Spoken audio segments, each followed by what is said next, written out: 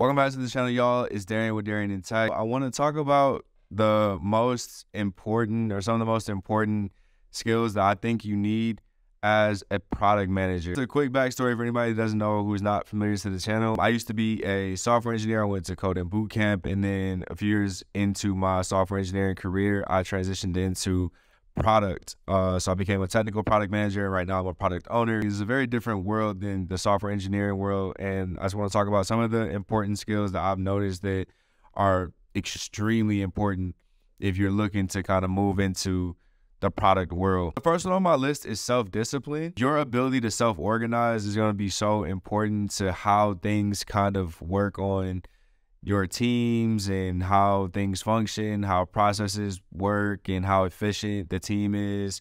A lot of that comes down to the product person, your ability to get requirements out and kind of like make those requirements good or understandable, and, you know, get the information that you need when you need it. And there's a lot of different aspects of that, but the point being that there's nobody really over your shoulder kind of like micromanaging you or making sure you get your work done or even telling you what you need to do or how you need to get it done. A lot of it is you intrinsically having an understanding of all the things that are kind of on your plate and knowing how you need to juggle those things or how you need to organize your time and focus your energy to get those things done. So a lot of it is going to be on you to pretty much just have self-discipline and know yourself.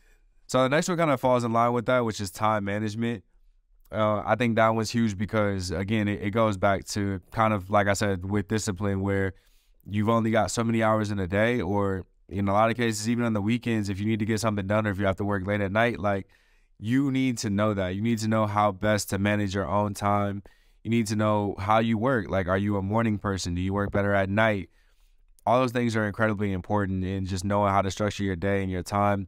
And I also want to say with time management too, like knowing how to, like, for example, book meetings with other people, and, you know, how to effectively, you know, plan and book a meeting and also facilitate and run it, because, yeah, you're going to have to know how to not only manage your own time, but other people's time as well, because you might have people in your team or people in the company that you need to talk to or get, you know, certain information from, but their time might be very limited, or they might be pulled in a lot of different directions, or, you know, they might have a lot of things just on their calendar. So just knowing how to, again, kind of like manage that and facilitate that is super important. My third one is communication, and I put all forms because there's so many, you know, different types of communication that are important in the product kind of like role or in the product world. So a couple of the ones that I wrote down were, you know, speaking and writing, or, you know, written and verbal communication. Presentations for sure are huge. Meeting facilitation, like we just talked about. And then conflict resolution is a really big one. Obviously, I'm not saying like stopping fights or anything like that, but, you know, you're going to have a lot of different opinions about things, and you might run into a lot of stalemates when it comes to making a decision. You might have different stakeholders who are, you know, on opposite ends of the spectrum when it comes to making a decision, but you need them to come to a general agreed upon consensus, and like you have to get that decided upon. You have to like help drive that decision. So, you know, conflict resolution in that sense. And then also like technical writing and documentation when it comes to like user stories and, like I said, requirements, or you might have to just document a process. There's a ton of different things that you need to actually be able to write and communicate or just do. So communication comes in a lot of different forms, but it's a big one. So if you're a person that's like, I know that when I did engineering, a lot of times it becomes, you know, kind of like a habit to get used to not talking in meetings and kind of just sitting there, not having to really participate until somebody like asks you a question or you really need to like chime in on something.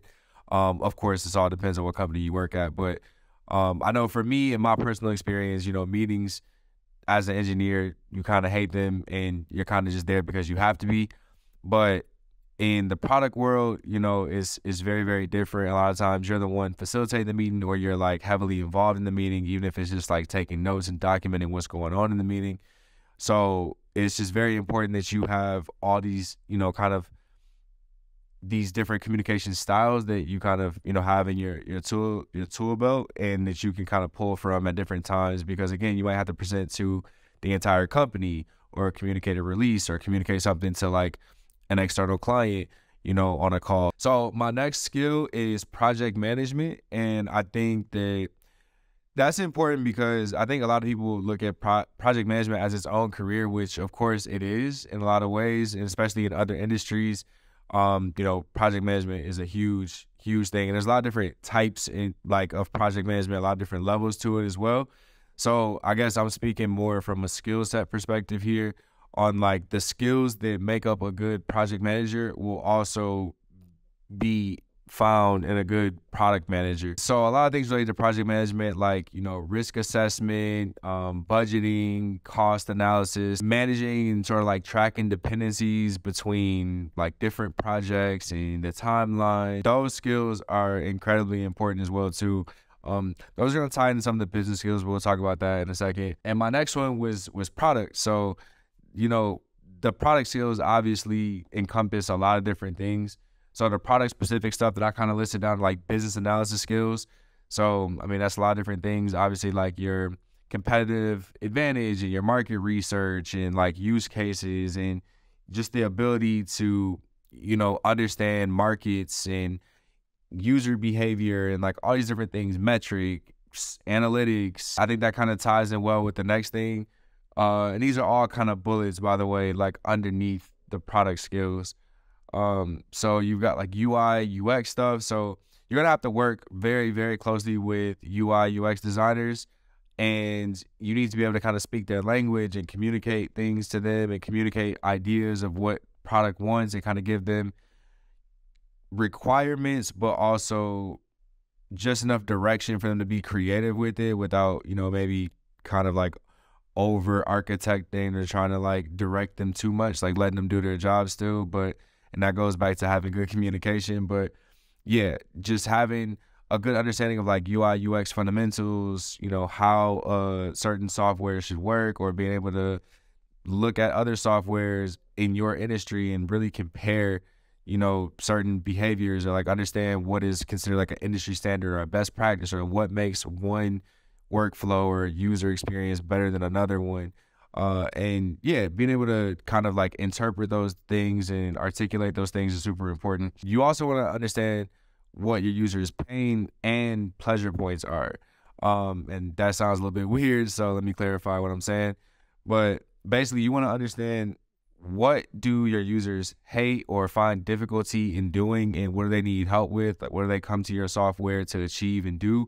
But you also need to understand, for the users that do use your software, what is it that they love about it? What do they use the most, and why do they use it the most? What makes it good? What makes them come back and continue using that thing over and over again? So you want to understand both sides of the spectrum, and pretty much like everything in between too. Like, I feel like there's not really a lot that falls outside of products kind of like realm. There are some things that are more high priority than others, or like things you should probably focus on more than others, but there's a lot of different things that I feel like are a product, sort of responsibility or skill. The next thing is also like QA, and just being able to, in that sense, for like quality assurance, but being able to test things as well too. So not only are you writing the requirements, but once the engineers finish the work, it's kind of your job also to test all those different edge cases and all the things that can possibly happen with that software. So you also want to make sure that, you're able to understand what or how the software should work, ideally, versus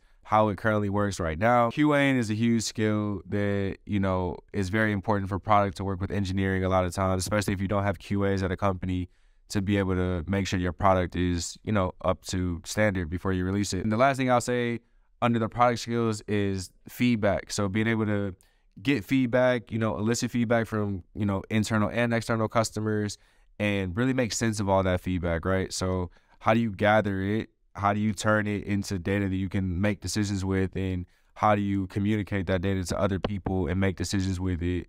So there's a lot that comes with the feedback loop as well too, but that's going to be a huge part of any product person's life. And yeah, I hope y'all found this helpful. I just wanted to share this a little bit as I get deeper into kind of my role in my world in product. I want to just kind of share some of the things that I find going along. So yeah, let me know down in the comments if y'all found this helpful, and I'll see y'all in the next video.